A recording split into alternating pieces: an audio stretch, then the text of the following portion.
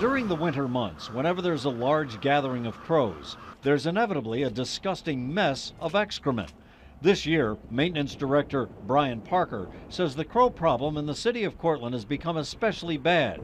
Every night, thousands of them roost on and around the Cortland County Courthouse. According to the expert out of Cornell, they are attracted to this area basically because it's well lit.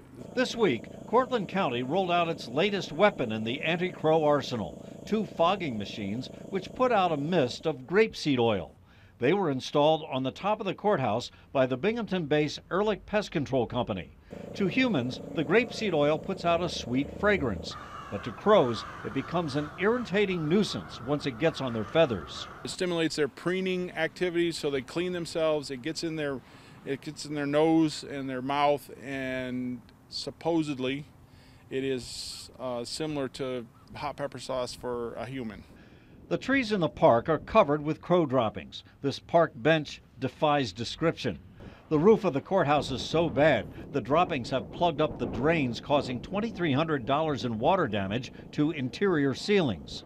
Parker says for the past 2 years, loudspeakers playing the calls of natural predators like owls and hawks, and even some shotgun blasts, would only work for a short time before the crows would return. Cortland County has tried just about everything to scare away the crows, including this owl decoy. Well, it worked for a while, but then the crows got so used to it, they actually pecked the head off of it.